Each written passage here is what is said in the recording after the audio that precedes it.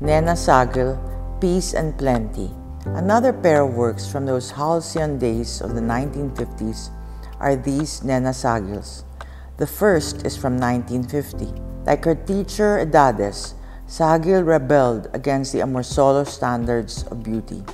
She depicts here a full-figured woman, an older, motherly one. Amorsolo specialized in maidens and never mothers. Here she is feeding chickens from a wide basket, while the cycle of rice planting takes place in the distance, the hard business of threshing and winnowing. 4 years later, Saguil would find herself in Europe, first in Spain for a study grant, and by the next year, she had devised a second scholarship, this time in Paris. She would stay for the rest of her life. This work marks another major transformation in the arc of her career, bold and geometric color that would foretell her more cosmic explorations.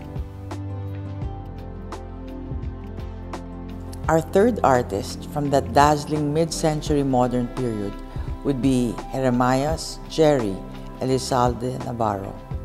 Elizalde Navarro's The Silver Golden Machine is made of shaped Norwegian pine.